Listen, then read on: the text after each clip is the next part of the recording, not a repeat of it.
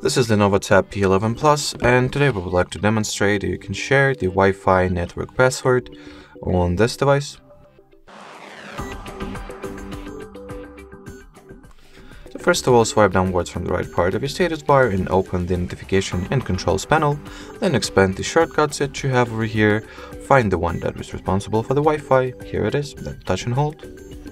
At the following page, choose what network you would like to share the password of. In particular, I'll simply go with the choice of the network that I'm currently connected to, and tap on it. At the following network details page, tap on the share icon over here, and at the next page, you'll be able to look up the actual VLAN password right over here, as well as the QR code that can be further used to get automatically connected to the chosen Wi-Fi network.